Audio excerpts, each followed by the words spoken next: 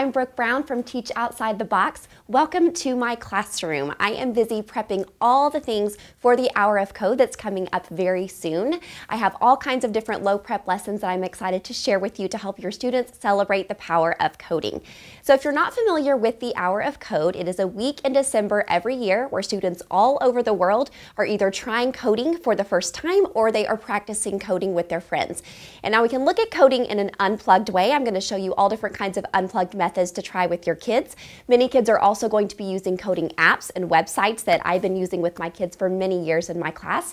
And you can also incorporate coding with robotics. So I'm going to show you some easy challenges to try with your kids if you're interested in diving into robotics as well.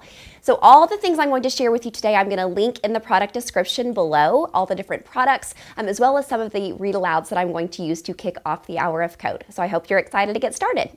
So if you follow me, you know that I love kicking off lessons with a powerful read aloud that ties to the content that we're studying. And my favorite book to kick off the Hour of Code is called How to Code a Sandcastle by Josh Funk. This is a wonderful way to connect coding to the real world for our students, going through those basic functions of sequencing and conditions and loops and tying it to the steps to build a sandcastle. There's also a brand new book in this series that is really more appropriate for the older ones called How to Code a Roller Coaster. I would recommend this one for second grade and up because it goes a little bit more into functions as an extension of more complex coding. Both wonderful ways to connect coding to the real world for our students and make them relevant and meaningful. One of my favorite ways to introduce coding to my students is through interactive hopscotch coding. This is a wonderful way to get your kids up and moving or for them to actually experience the different pieces of code as they build sequences on the floor together. So I have different pieces that they can put together to build their sequences of code. They can do this many, many times. This also works for a wonderful coding center that you can incorporate any time of year. So your students are going to build the sequence of code starting with the starting square. They're going to use the yellow squares. Those are going to be representative of the sequencing. So they can go up, they can go back, and they can go sideways with the sequencing arrows. We also have lots of different conditions. And in this case, our conditions are going to be actions that the students are going to do. So it might be stomping, it might be clapping, it might be spinning, something interactive. We call conditions if-thens. So when they get to that particular square, if they land on it, then they get to do that particular action. And then finally, they also have some looping spaces that they can add onto the back of the conditions. This is a common coding structure that is used all the time so that coders don't have to repeat the same sequences of code over and over. So instead of doing 2 claps, your students can put a repeat behind that clap, and when they stand on that particular condition, they know that they get to clap 2 times. So they finish their code, and then they finally add their stop square at the very end. And my son Bo is going to demonstrate how that works in the classroom. Here we go. Good job. Oh. And then 2 times. There's a loop. Good job. Hands up. Stomp. And 4 claps. Good. And pat your knees. Good job. Keep going. You're almost done.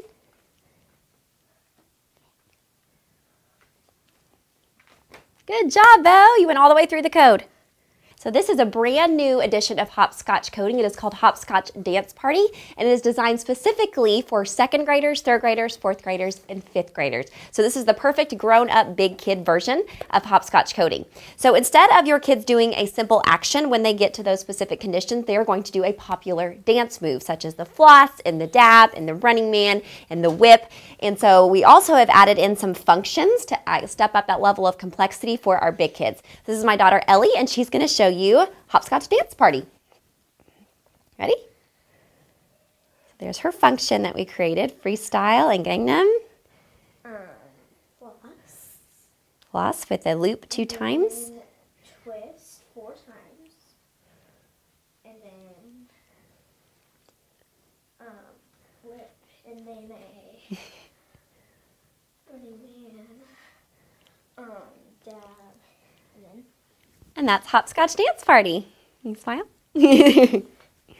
Sweet girl.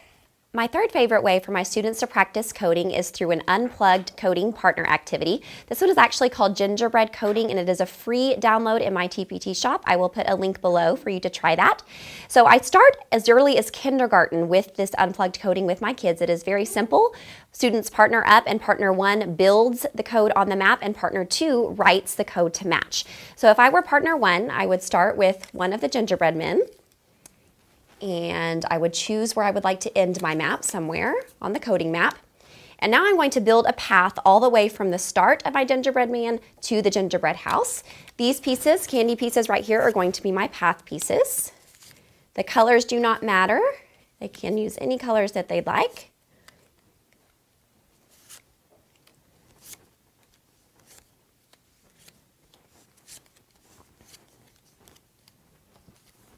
So we have our sequencing getting from the gingerbread man to the gingerbread house.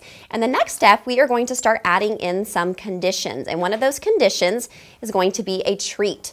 So you are going to choose 2 treats to add to your gingerbread map. You can put them anywhere along the path. You're also going to add 1 enemy to the path. And we know some of the famous enemies from the gingerbread man are a cow and a fox. So I'm going to choose to add the fox right here. Okay, so now your students are ready to draw and write a block code that is going to match this particular map. And they're going to be using these coding symbols as they are working through the sequence of code. So the arrows mean to move right, left, up, or down. If they arrive on a square with a treat, they're going to draw a smiley face. That is the code that is going to match eat a treat. And then when they reach an enemy, they're going to draw a frowny face that is going to allow their gingerbread man to jump over that enemy. So if I was going to draw the code to match this particular map, I start here. In the first direction, I'm going to go up. So the students would draw an upward arrow on the first sequence of code. Then they're going to go up again. But when they arrive up on this particular square, they get to eat a treat. So they're going to draw a smiley face on that particular square. They're going to go up again. And then up again. To the right. And so on. So partner 1 can kind of check partner 2's work as he is writing the sequence of code to match the map. After you are finished, you're going to erase the code, clear the map, and then the partners are going to switch places. I do have these Unplugged coding activities for every single month in my TPT shop, as well as a discounted bundle if you're interested in purchasing them for the entire year. After I've exposed my students to some different forms of Unplugged coding, then they are then ready to jump in with some coding apps and websites. And this is the 4th lesson that I share with them during my weekly hour of code. So my personal favorite coding app is Kodable. It is appropriate for all grade levels. It is a wonderful way to introduce even the youngest students in pre-K and kindergarten to coding. Box Island is also a huge favorite. Code.org is wonderful for 2nd grade specifically and up. They have some wonderful lessons on there. Dance Party is one of my favorites that you can do with your kids. Scratch Junior, Bebot, and Swift Playgrounds are also favorites among my students. Okay, so we're going to touch Sequence Sector. So this is the app Kodable that my students and I love, and this is Bo. He is 5, and he's going to start with some sequencing. So we're going to drag and drop the arrows to get the fuzzball through the maze, okay? Are you ready? Mm-hmm. So which direction is he going to go first?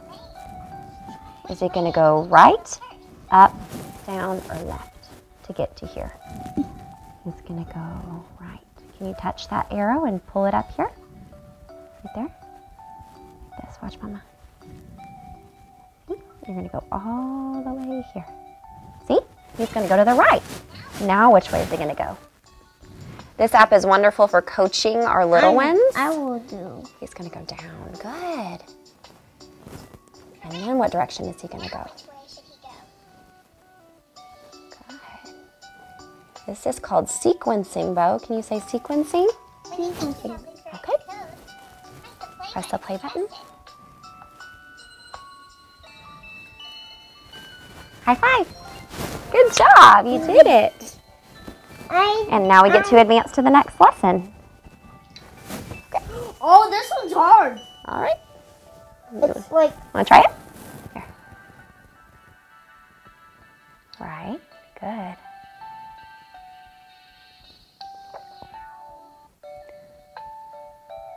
Wait. He's gonna be right here, so he's gonna go right again. There we go, good. So now he's right here.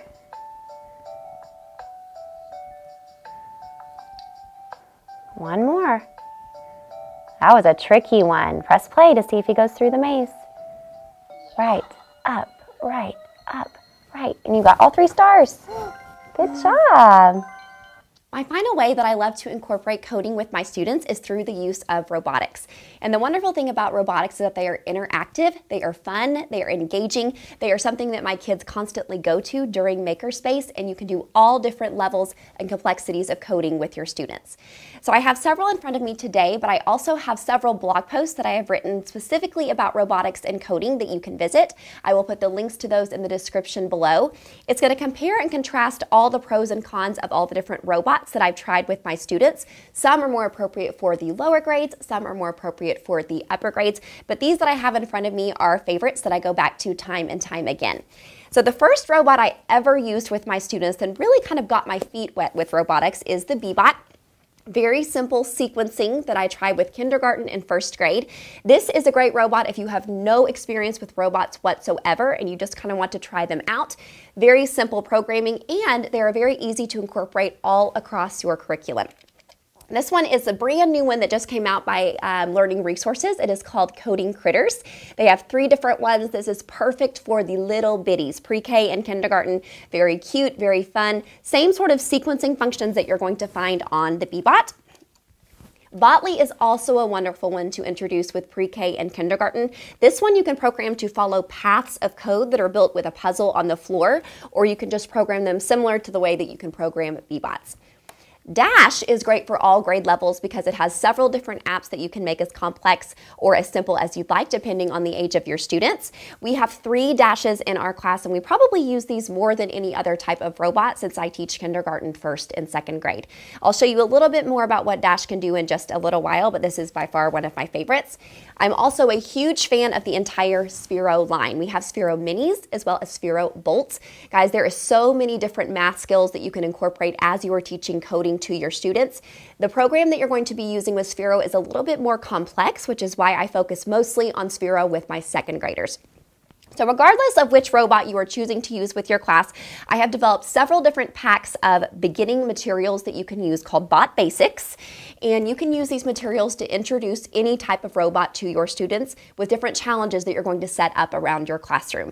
These are appropriate to use all year long, not only during the hour of code. I have lower grades and upper grade versions, so you have lots of different activities to choose from. So I'm going to show you a few different examples of Bot Basics in action. So this Bot Basics lesson is called Tag. It is one of the very first ones that I like to try with my students. You can use any type of robot for this activity, and all they need to do is place a glue stick away from them on the floor.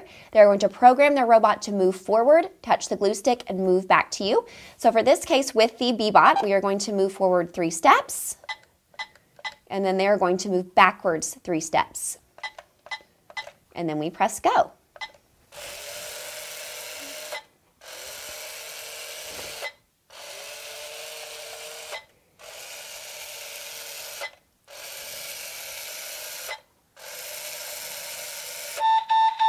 Then they can challenge themselves, they can change the distance of the glue stick and program their robot again.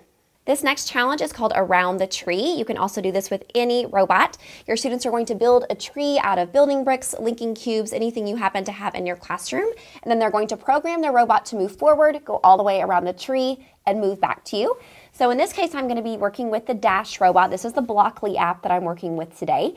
So I programmed him to move forward, turn right 90 degrees, forward, turn right 90 degrees again, and then forward to come back to me.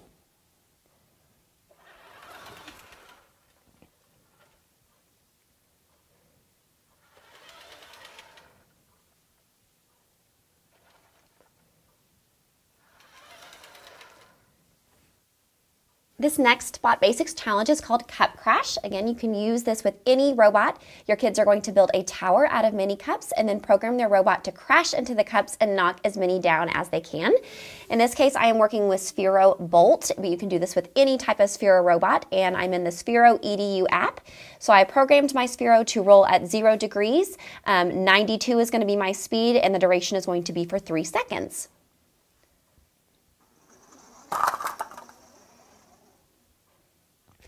So I hope you're just as excited as I am for the Hour of Code to get here and to implement all of these fun coding activities in your class. Whether you are ready to try unplugged coding or plugged in coding with apps and websites or even some robotics, your students are going to be so engaged and it's going to be a wonderful December celebrating coding together. Happy Hour of Code!